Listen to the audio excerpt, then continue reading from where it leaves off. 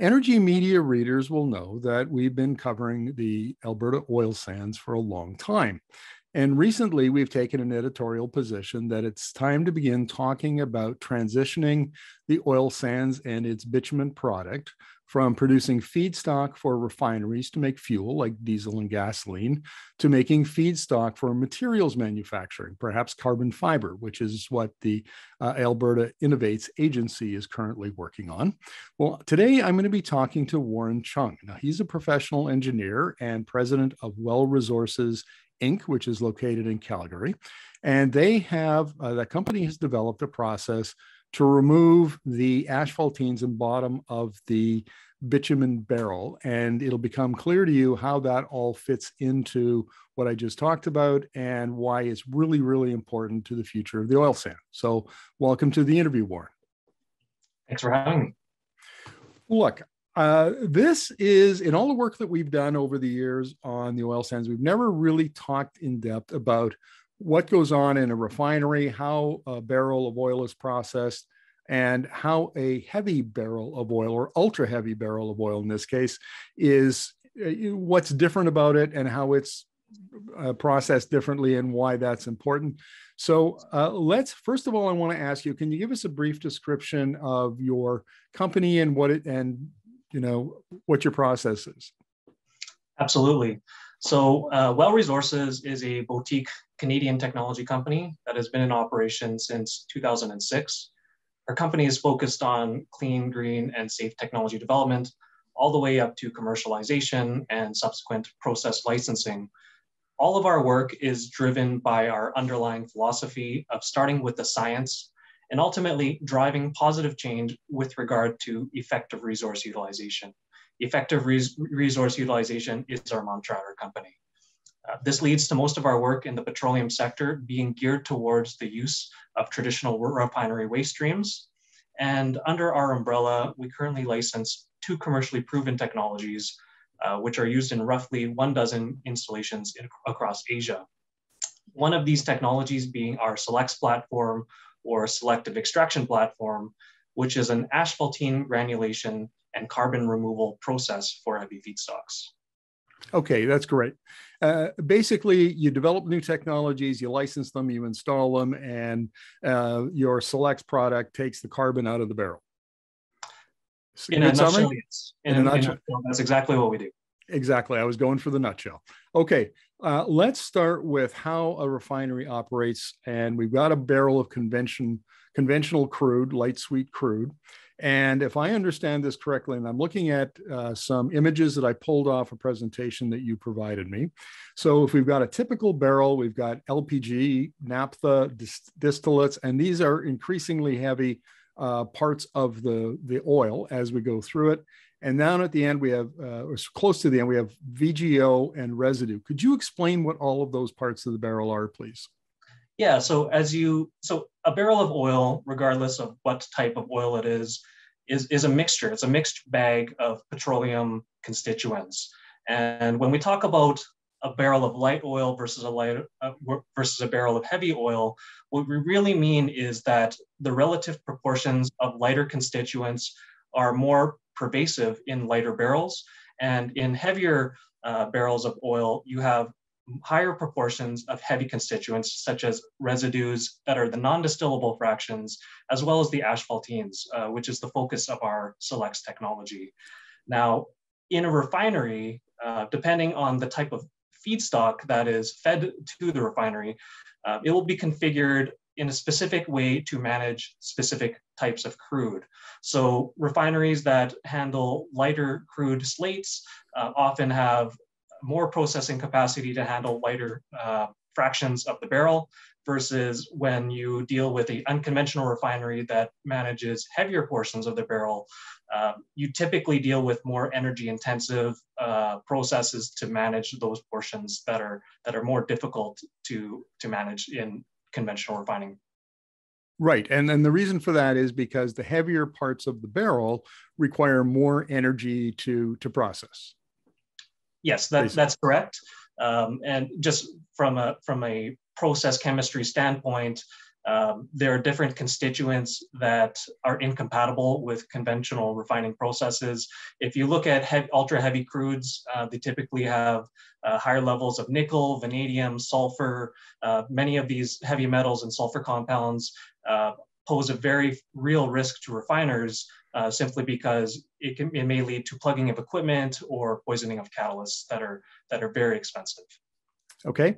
Now, again, I'm looking at the barrel of conventional crude. Could you explain what VGO and residue are? Right. So residue is the non-distillable fraction of the barrel. So when you send any type of crude to a refinery, the first step in the process is subjecting that barrel to distillation. So you subject the barrel to atmospheric distillation, you distill off the lighter portions of that barrel. Then in more complex refineries, you'll subsequently subject that non-distillable fraction to a vacuum distillation, which is essentially distillation under vacuum conditions, drawing out more of those constituents that are fungible. And what remains is the residue portion. Vacuum gas oils are portions of the barrel that are somewhere in between that are not necessarily residues, but can be used for the production of consumer grade combustion fuels with a little bit more processing. Okay. And looking again at your image here, in a typical conventional crude, the amount of residue is fairly small. Yes, it can be minuscule in some cases. Right. And the VGO would be maybe a third, let's say, typically. Right. Right. Okay. And the rest, then the other 2/3, distillates, naphtha, and LPG are the much lighter parts of the barrel. And so they make up about 2/3. Well, let's now talk. Some of the ultralight portions of the barrel can be used directly as, say, like a gasoline or diesel feedstock, but those VGOs typically need to undergo some type of processing, such as, fluid catalytic cracking, which is the workhorse of any refinery, cracking those bigger molecules into smaller molecules like gasoline and diesel constituents. Okay, now let's talk about bitumen. So in a barrel of bitumen, you've got a small portion of LGO, a much bigger portion of HGO, makes up about roughly half the barrel. Then you've got asphaltenes-free residue, but then you've got a very large percentage of asphaltenes. So what's LGO, HGO, and the residue? So in a nutshell, the LGO and HGO are the distillable fractions that you can extract from the barrel using distillation or vacuum distillation, and the residue is what remains. Now, when we look at the residue, there's actually quite a bit of that barrel that can still be used to turn into good consumer grade fuels. But when you look at the asphaltene portion, that is really the portion that we focus on, that we view as not appropriate for turning into combustion fuels, simply because it takes so much energy to transform. You have to crack them, you have to subject them to catalytic processes, you have to remove large volumes of sulfur and heavy metal contaminants. What are asphaltenes made of? What are they composed of? Well, that's kind of a loaded question. Asphaltenes they're typically polycyclic, highly aromatic compounds within bitumen that lead to reduced flow properties and reduced processability. All of these are technically petroleum constituents, but some constituents, such as these asphaltenes, are harder to process. So when I think of asphaltenes, the first thing that pops into my head is asphalt, the stuff we put down to make roads of. And that suggests that the asphaltenes are very, very thick. And that's correct. Asphaltenes are primarily carbon. One of the conventional ways to utilize asphaltenes is to take them out of a refinery and use them for asphalt. But there is only a limited market for that. And the conventional ways of using asphaltenes are conversion into petroleum coke, which is then used as a solid fuel substitute for, say, coal-fired plants. Unfortunately, the market outlook for that end use is diminishing simply due to the carbon emissions associated with the burning of that material. Right. The first thing that comes to mind on this topic is Suncor Energy is used to use some of its pet coke to fire its boilers Right. in North, and now they're phasing that out. They're going to go to cogeneration using natural gas because the pet coke was so emissions intensive. So, right. Exactly. And there are a number of different processes on the market for managing the bottom of the barrel, which I would call it conventional bottom of the barrel processes, such as coking, delayed coking, or ebullited bed hydrocracking. When you look at delayed coking, you actually burn about a third of the coke that you produce simply to power the energy required to run the process. So these are, by and large, very emissions intensive processes. Gotcha. And on average, how much of the barrel of bitumen do asphaltenes comprise? Asphaltenes comprise about 15 to 20% of the barrel of bitumen. When we look at empirical correlations as to how does that translate into coke production, the number is about 1.6 times the CCR content or the Conradson carbon residue content within a barrel, which translates into about 30% of coke forming propensity from bitumen. However, if we can remove those asphaltenes before we turn them into coke, I think there's a very strong case there. Okay, so let's now talk about, we've determined that the barrel of bitumen has somewhere in around 20 to 30% that very heavy material that doesn't lend itself well to turning into fuels. And that correct?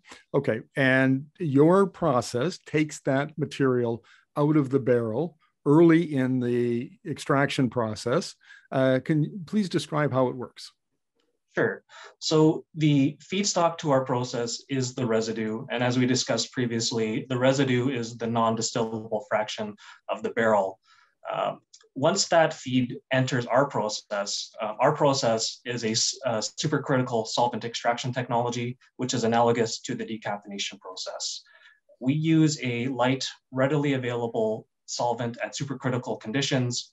And what we're able to do is manipulate both the solvent and anti-solvent characteristics of the system while operating in a multi-phase, multi-component phase equilibria. Ultimately, this increases the turbulent mixing in the petroleum feedstock and solvent, enhances mass transfer, and also promotes asphalt phase separation. Now, that's for the listeners, that's a lot of technical jargon. So right. To distill this down into something very simple, what we do is we produce a high yield of what we call clean decarbonized oil, or you can call it deasphalted oil, that is suitable for conventional refinery processing. And then we also remove a natural granular carbon material that is dry and easy to handle. Okay, well, I really appreciate the non-engineer explanation for this because, yeah, that's the one I can understand. Okay, so you remove the bottom of the barrel. You got that carbon removed. Does that make that sounds to me an awful lot like an upgrader? In a sense, yes. The intent of an upgrader is to transform a barrel of bitumen that is incompatible with as a standalone for transport in through pipeline infrastructure, and in a sense upgrade the flow characteristics of that barrel. This is achieved typically through thermal or catalytic processes, which are typically energy intensive and very costly. And what we've developed is a simpler way of achieving the same goal simply by removing those most problematic components. Now, upgraders and refineries, they typically reject that heavy portion of the barrel, transforming it into as much readily available liquid combustion fuel as possible. But in our view, when we look at the energy mechanisms required, and especially in context of a low carbon economy, our view is that we should just be removing those compounds early in the value chain. And if I understand this correctly, the cost for your process is about $1.50 to $2 a barrel. Is that correct? Based on empirical data from existing operators over in Asia. Now, the caveat I will give is this is highly dependent on location, based on the cost of labor, the cost of energy inputs. Right. But, I've seen estimates for what it costs to partially upgrade bitumen so that you can, and just for our readers, a little background, to move bitumen, it's kind of has the consistency of peanut butter. If you want to put it in a pipeline, you have to dilute it with a lighter hydrocarbon. And typically the mix is 30% diluent to 70% bitumen. Well, that 30% of that pipeline then is essentially, you're not getting any value out of it. And so the proposal was made 3-4 years ago. There was actually an Alberta government program designed to promote partial upgrading technologies to turn bitumen into a medium crude or a heavy duty crude that would flow in the pipeline without any diluents. It's like freeing up 30% of your pipeline. And that's essentially what your process does, right, Warren? Yes, that's exactly what it does. As previously mentioned, we remove those most problematic components within the barrel of bitumen, leaving the rest of the barrel to be sent as good feedstock to refineries, to consumer markets. Now, when we look at other partial upgrading technologies within the sector, many of these ones are similar to upgraders in a sense that they employ some type of thermal cracking or mild thermal cracking or visbreaking process, all relying on changing the molecules within the crude to increase the flow properties. Our solution is different. We're saying remove those problematic components completely and free up more of the pipeline capacity for that good crude that you want to send that can fetch a better price at the market. Exactly right. Okay, so, but there's another part of this equation now that is getting paid a lot more attention, and that is taking what you've removed from the oil, from the heavy oil, from the bitumen, and turning that carbon into products. Right. And I've interviewed now a number of scientists and analysts on this, and we see everything, CO2 and carbon being turned into materials for clothing, into all sorts of, carbon. I mentioned earlier, the carbon fiber is a huge opportunity around bitumen, asphalt binder. I mean, the carbon now, we used to be a waste product, is now being considered as a feedstock for other applications. Have I got it correct? Yes, and that is the basis of what we call a circular economy, taking a traditional waste stream from one sector and using it for the benefit of another while adding value. As you mentioned, we can make carbon fiber, we can make asphalt binders. We're also looking at other ways to utilize this resource, such as waterproofing materials, filtration media for, say, water treatment, as well as gas transfer applications for the aquaculture industry. Is it possible to develop markets to use 100% of the material that could be removed from the 2 million barrels of non-upgraded bitumen, basically raw bitumen, that's exported to the US every day? Well, that's what we're working hard at Well Resources right now, to establish that market intelligence and gauge the market's ability to intake large quantities of this carbon material. Our existing operations are predominantly in Asia, and we've actually partnered with a number of institutions and private companies over on that side of the world to develop some of these products. Some of these products are already commercial, and we're simply looking at the feasibility of introducing them within the Canadian market. Interestingly, the waterproofing material, waterproofing cement additive that is used in Taiwan uses the solid asphaltenes from our process. Well, so you were doing this on a fairly small basis right now. I think you had one plant that's 25,000 barrels a day, and a few others, 20,000, and you've got these others that are maybe 5,000, 10,000, in that range. They're smaller plants. So my question is, what has prevented this technology from scaling up much bigger and much faster than it currently is? Well, I think, as you rightly pointed out, the market's appetite for absorbing this type of material is one thing that definitely needs to be unlocked, particularly in North America, especially as we're looking at changing the way the business is currently conducted in terms of utilizing the resource. Another one is simply timing. In 2014, 2015, the Canadian oil patch hit a rough rut due to falling oil prices, forcing many companies locally to protect their balance sheets and move away from these capital-intensive projects.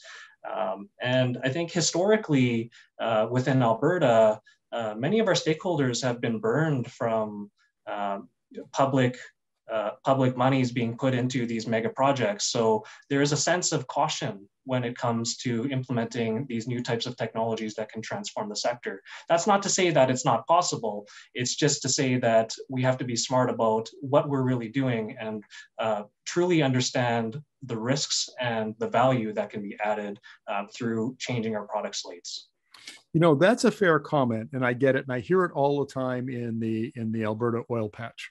You know, the oil and gas industry globally is very, very innovative, and there's all kinds of products that have come to market over the years and over the decades that failed. You know, that's common. And it's one of the reasons why oil and gas engineers are as risk averse as they are, because they've seen, if they've been around for a while, they've seen various gadgets and equipment be introduced to great fanfare and then fail out in the field. So I get that.